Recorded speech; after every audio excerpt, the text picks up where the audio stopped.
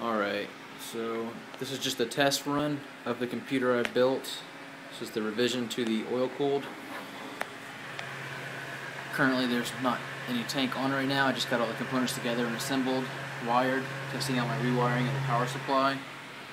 Just loading up Windows XP to see that everything runs stable, which so far so good. New build, this entire rack. It's going to set into the tank here with this retaining lid clamping down and locking the entire thing in place. I actually have a fan on this right now to keep this cool while I'm testing it without the oil, since I have no fans on here. There is my power supply. That's the entire wiring right there. There's no extra cables going all over the place like you normally would have. My 1 terabyte hard drive. Some more of the power supply wired in right here.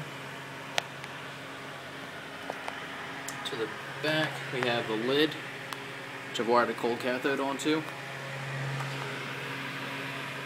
This is what I'm going to use to actually monitor my temperatures and control my speed of my water pump, which is going to go out to an external radiator.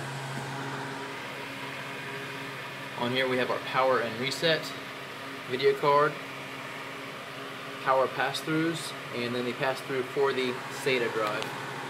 Actually just comes down into the board. So again, this is just a quick test run, and we'll be posting another video once it's all put together.